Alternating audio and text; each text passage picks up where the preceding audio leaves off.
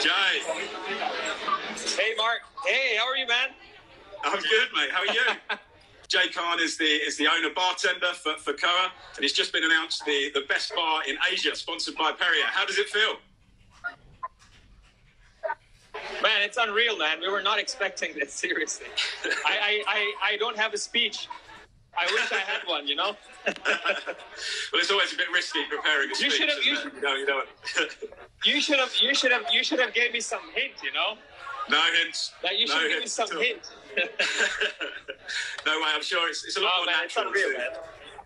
Awesome. So, for the people joining in all over the world who have just found out that your Koa is the best bar in Asia, tell us a bit about what your concept is when you opened in 2017.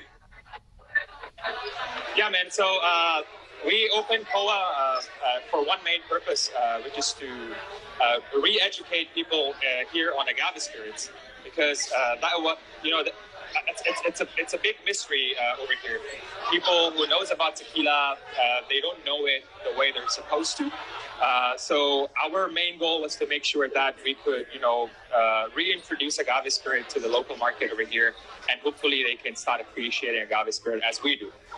So that was the only goal from the beginning, and up until now, we've been pursuing the same thing. Awesome. Well, I think you can say you've certainly achieved that today. I mean, since 2017, can you give us 4 or 5 key milestones across the bar's genesis over the last 5 years? Yes, man. So we opened in December 2017, and because it's such a niche concept, we didn't get the initial buzz. We were actually not making any profit until after 6 months. So most of the guests that we have here in Koa, it's through word of mouth. So our goal was to make sure that whoever walks into Koa, they have a good experience, and they remember, they bring something with them whenever they visit us. So it was simple. We just wanted to make sure anybody who came to Koa, they had a great time. And through that, slowly, it picked up very gradually. So it wasn't something that we opened and it was successful. It really took some time. And then, of course, we had so many obstacles in between. We had the protest, which happened in 2019, and then followed by COVID as well. So we had to go through quite a lot. And on top of that, our concept was a very niche concept. So it wasn't something, not everyone will get excited when they hear about tequila. And usually people say, oh, Koa is a tequila bar. So it was a little bit tricky. But when we have guests came to Koa, they know we're more than that, you know. So we're not just a tequila bar. We are an actual bar. So, but it took us a while. But, in the end, now I would say we are in a position where we have a good amount of, regular guests. They actually frequent us. And we're very grateful and very happy right now. I'm sure they will. That's the way you educate guests about agave spirit is something which everyone feeds back. I mean, how do you approach to be an educational bar but then fun at the same time? Yeah, so we don't want to be too geeky or too serious about what we do. So when we have guests that walks into Koa, we give them options, like most of the guests that comes to Koa, they actually order cocktails from our menu. But then we have maybe 20% who wants to know a bit more about mezcal, a bit more about tequila, and some other, agave spirits from Mexico. So what we do is we take our time, we sit down with the guests and make sure that whatever they order, they understand. But that really depends. We observe, we don't want to go sit down with a table of guests who are having fun and suddenly we sit down and start talking mean things. So we observe, through observation, and the guests request us, they want to learn more about agave spirit. So either way, one way or the other, if we know the guest is interested, we spend time with them. We even sit down with them.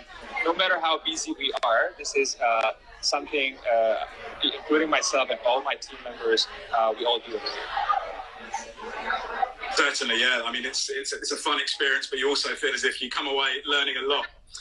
So talk to me. You're now the second Hong Kong bar to get the best bar in Asia crown. Tell us a bit about the Hong Kong bar scene. What do you think is going to happen there over the next few years? I think recently the bars are back open. I mean, we're lucky we have a restaurant license. So we could operate even throughout the COVID, but with restricted time, of course. But recently, a couple of weeks ago, the bars are back open almost normally. We just hope that, this continues. Everybody, is there. They're excited, at least they can go back to work. And so it's amazing right now. There's, so many new cocktail bars opening as well. And the scene is happening. So it never stopped, actually. Even during COVID, we see so many people opening new bars over here. So it's happening.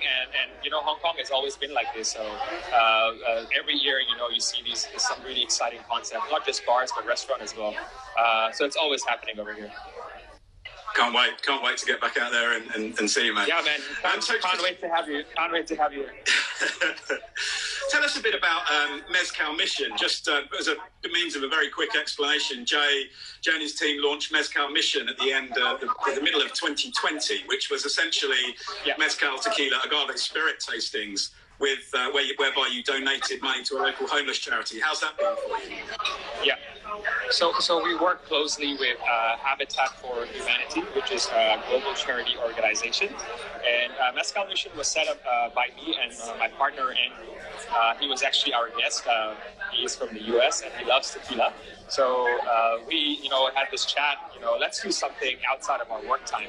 So we decided to do this project where we could raise funds for charity, but also at the same time promote agave spirits. So all the proceeds from the Mezcal Mission actually goes to Habitat for Humanity. So we don't even pocket a single cent. Everything goes to charity. And we are doing this on our day off, which is Monday, the Monday the bar is closed. And we just do it because it's our passion. And at the same time, it's a win-win situation where we get to talk about what we love to, and at the same time, we can help people in need as well. So that's the whole idea about Mezcal Mission. Yeah, it's an awesome project and one that will be continuing this year and beyond, I can imagine. Yeah, it's happening twice every month. So the next one is going to be coming Monday as well. So it's going to be an ongoing thing, and we don't want to stop it. Unless it's necessary. But right now, we've been doing this for the past 6 months, and we will continue this as long as we can. Well, you might be able to bump up the price of the tickets, donate even more money now. So we're just gonna flip to some questions from the floor, which are coming in. The first one we've got from Valentina. First of all, she says, congratulations. Why do you think guests keep coming back to your bar? Good question. I think it's simple. Our design of the bar is, it's very small, the layout. Tables are very close to each other. And it's all about the interaction between us and the guest. For us, whenever a guest comes in, we always ask them, if they've been here before or, where they hear about us. So we always start with this conversation, and then we just take it from there and make sure that we get to know who they are. Because once you get to know who the guest is, it becomes very comfortable approaching them, and even for the guest to approach the guest to the staff as well. So this is what we do with every single guest to make sure we start a conversation and make sure that we talk to every single guest. It just makes us comfortable and the guest comfortable, and in the end of the day, provide them with the best experience we can. Absolutely. I think hospitality as we enter the recovery period from the pandemic is going to be more important than ever. So yeah, totally with you on that. Another question might be a bit of a controversial one. What's your favourite bar in Hong Kong? You're not allowed to say colour.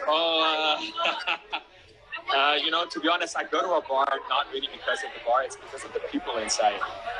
So I would not pick a single favorite of mine. It really depends on who is behind the bar, actually. sorry, I can't answer that. I know the feeling. Another question, very quickly. What do you think of Asia's 50 Best Bars list this year? I don't know. The bar was so busy. I have to go. I have to go through the list after work. I'll sit down and have a look. But seriously, we could not catch up because it was very busy and it was having a good time. Like right now, I'm not sure if you can see. There's still a lot of people. Yeah. I recognise Holiday. Yes. Yeah, I'll answer you that later. Another big question, which I was actually going to ask you myself. What is going to be what's the cocktail you're celebrating? We made a few special cocktails for today. We had some with tequila, we had some with mezcal, we had some with whiskey as well, some with gin as well. Earlier, I was having one of the drink called the rhubarb highball, which we were having today. It was just designed for today's event, which is a simple, refreshing drink, perfect for the weather. It's with a rhubarb and apple cordial that we created ourselves with London Essence tonic water and using a tequila base. Sounds absolutely delicious. Right, I'm sure you want to get off and party. So, just one final question: what's the plan for the rest of the evening? What's your route? We have to make sure everything is under control. So we have to go back to work, of course, and make sure that everybody gets the drink. Well, that's brilliant. Thank you very much, Day. And just let me, on behalf of 50 Best and all the watchers, a huge congratulations for being named the best bar in Asia, sponsored by Perrier. Congratulations, and please do go and enjoy the rest of your night. Thank you, Mark. Thank you. We'll talk soon. Ciao. Chat soon. Cheers, Jay. Thank you, mate. Bye-bye.